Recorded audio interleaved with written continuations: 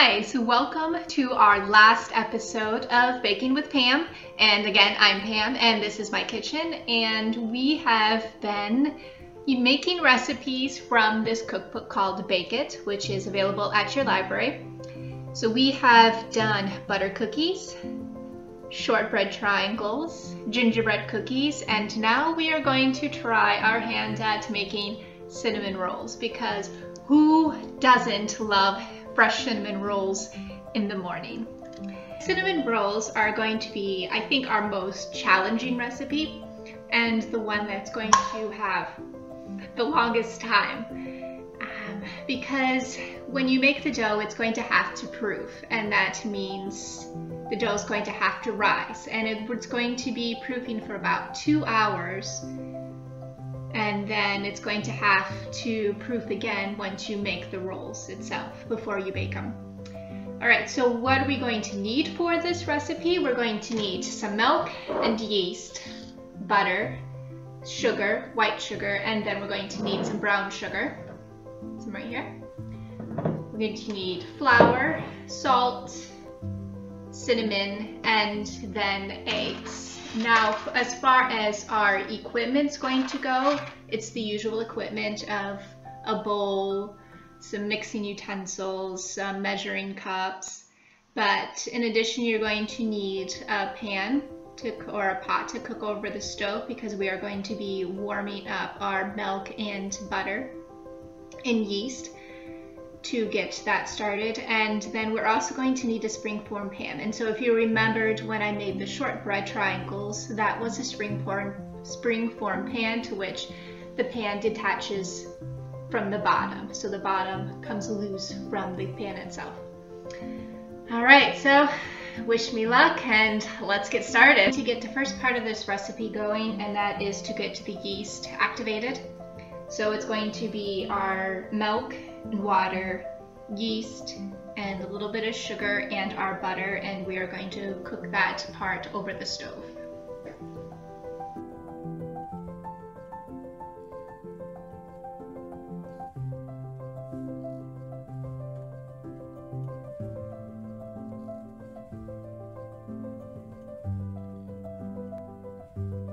So I just mixed together the yeast, water, butter, milk, and some sugar, and it's going to rest for about 10 minutes. While yeast is resting, I'm going to get started mixing the flours together.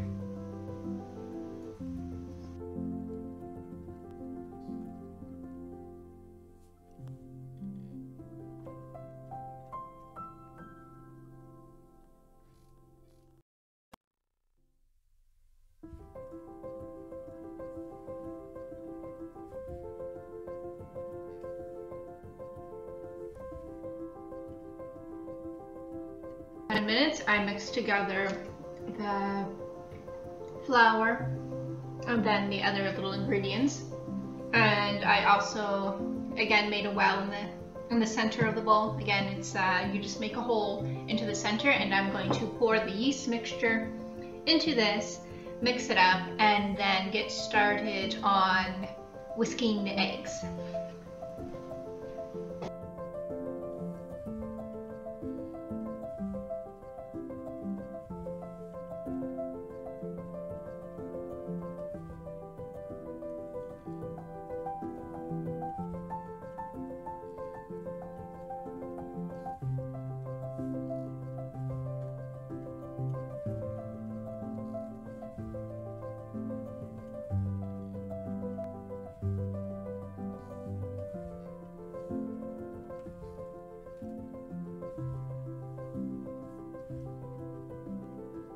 To have it all mixed together, you're going to end up kneading it for about 10 minutes on a floured surface.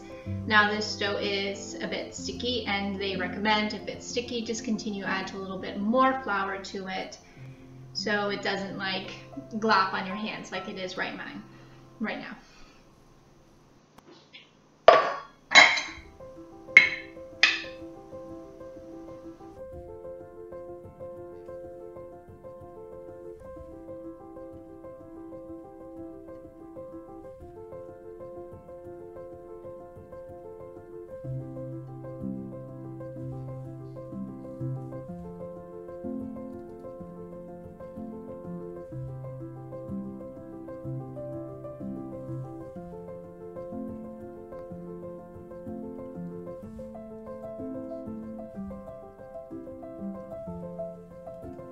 Okay, once you've got your dough kneaded, you're going to take a bowl and grease it, and then you're going to put your dough into there, cover it. One can tell me what I've done wrong. So why is my dough always so sticky and it's just covered on my hands?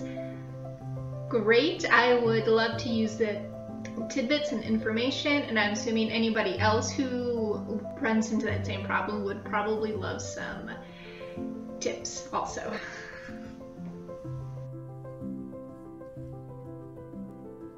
And now we wait 2 hours. I'll see you guys in 2 hours. It's been 2 hours and my dough hopefully is ready to use. It doesn't look like it's risen so much, so I must have somewhere goofed with mixing the yeast, or there's some other situations going on. Who knows? But so we are going to go ahead and make the filling, and then we're going to roll out the dough. So the filling is simple. It's just basically cinnamon and brown sugar. And then we are also going to need some butter melted to brush the dough first before you sprinkle on the cinnamon and sugar for it to stick. And then you're going to use an egg for like an egg wash.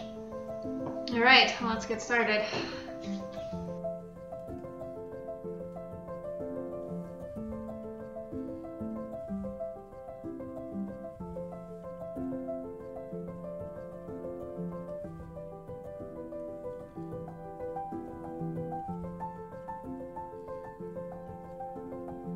We're going to roll it into a rectangle, so about 16 by 12 inches.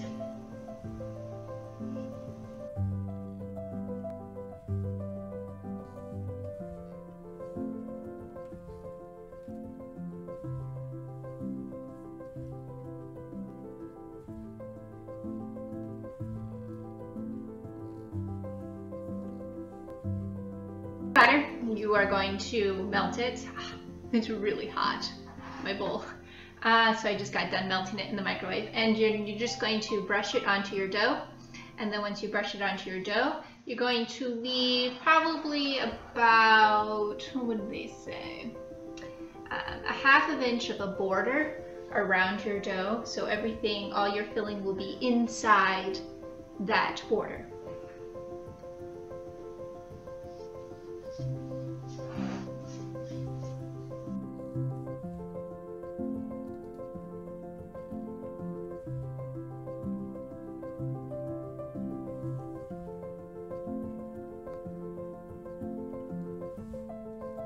Back and read the directions again, and it's a good thing because I was wrong with the border. You are supposed to only leave a ½ inch of border on one side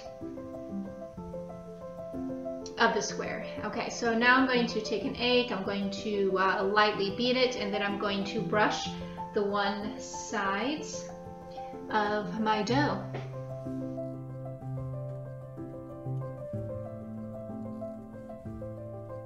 Time for the tricky part. I have a feeling my dough is going to be sticking to this countertop because that has been my luck today. And so yeah, wish me luck. Once you have it roll up, you're going to lightly roll it so it's not like super tight, just roll it. And then you're going to cut it into 12 rolls and then put it into your greased springform pan. All right, wish me luck, guys.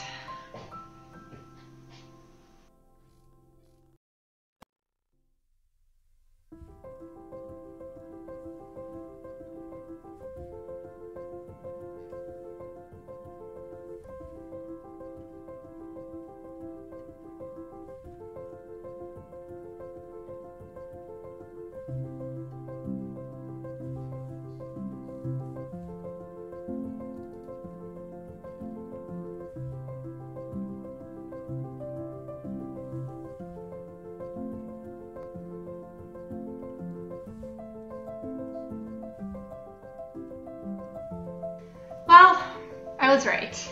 My dough was sticking to the countertop, so it wasn't the greatest of rolling it, but it worked, I guess. They look a little sad cut up. It's not as nice as the picture, but like I said, I'm an amateur.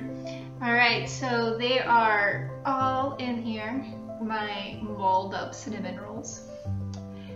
So what am I going to do is just cover it again and then let it sit and proof for rising for about an hour or two, and hopefully they will look much more risen than my first dough. So we'll see. Cinnamon rolls have been proofing again for another 2 hours, and mine didn't rise the greatest, but I kind of knew it wasn't going to, considering it didn't rise the first time. So before you put it in the oven, you are going to take some of that egg again, and you're just going to wash it or brush it onto the tops of these, and it makes a nice kind of a golden color when it comes in the oven. So once you have that, you're going to cook it for about 20 to 30 minutes and at 350 degrees.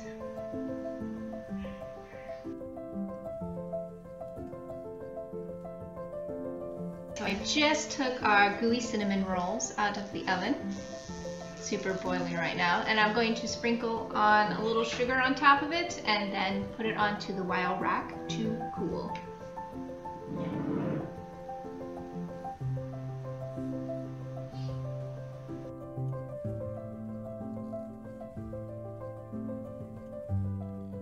All right, the moment of truth. We are going to take it out of the pan and see how this goes.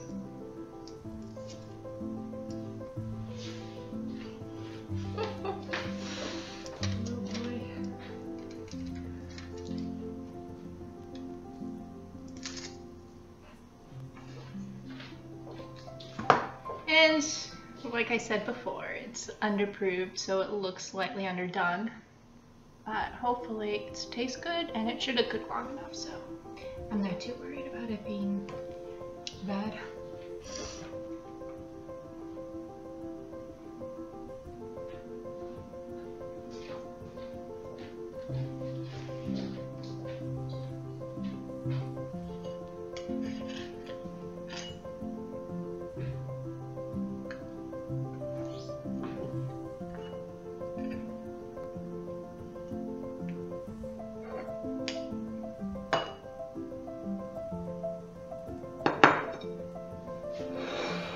Okay, the moment of truth.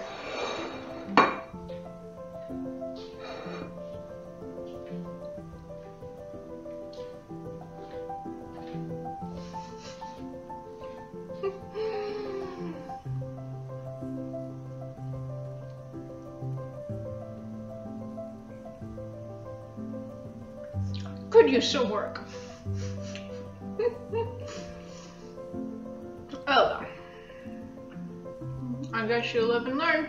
So I'll know for next time to activate the yeast a little better and then maybe cook it a little longer. I'm not sure. All right, well, thanks for joining. Just thank you for joining me in the kitchen as I made my way through some of the recipes of Bake It. So remember to pick up a copy at the library and challenge yourself this December to make some nice holiday treats. Thanks, guys.